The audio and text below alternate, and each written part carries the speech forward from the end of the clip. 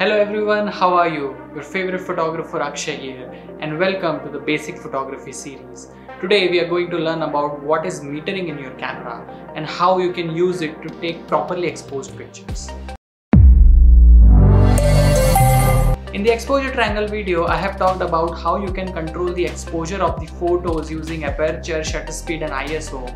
But how would you know what is the correct exposure before taking the picture? That's where the camera's exposure meter or light meter comes into play. If you haven't watched my exposure triangle video, I will put the link of the video in the description below. You can go and check it out. Let's come back to the metering of the camera. You can see the meter here in the viewfinder or on the screen as well. Typically the range is from -3 to +3.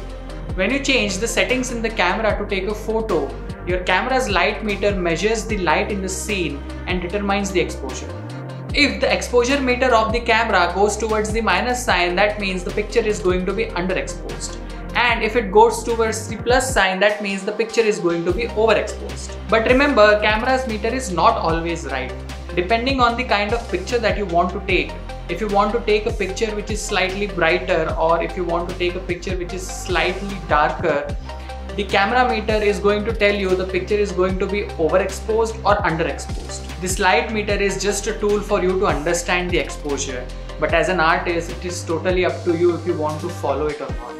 There are several different metering modes to choose from in your camera, depending on the shooting situation. Let's take a closer look at the three of the most common ones. The first one is evaluative or matrix. This is the standard setting in most of the cameras, and photographers keep it this way most of the time.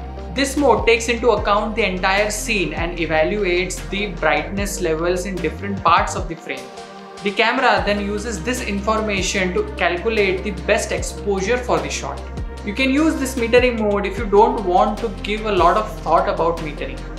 The next one is center weighted metering. This mode places a lot of emphasis on the center of the frame. The exposure is calculated based on this area and it completely ignores the corners of the frame. You can use this mode if you shoot a lot of centered composition like portraits. The third one is spot metering.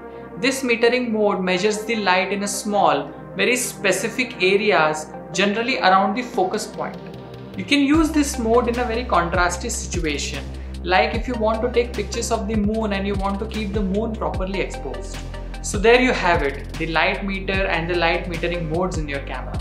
I also mentor people. If you want to learn photography personally from me, you can send me an email. I will put the email address in the description below. You can follow us on Instagram, the handle is on the screen, and you can also follow me on my personal Instagram, the handle is again on the screen.